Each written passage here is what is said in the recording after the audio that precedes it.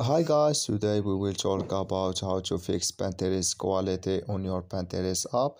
We will just click here on settings, then you come to settings window here in this window, then you just go down, then you click here on apps, and you come to apps window here in this window, and you just go down here to looking for Pinterest app here in this window.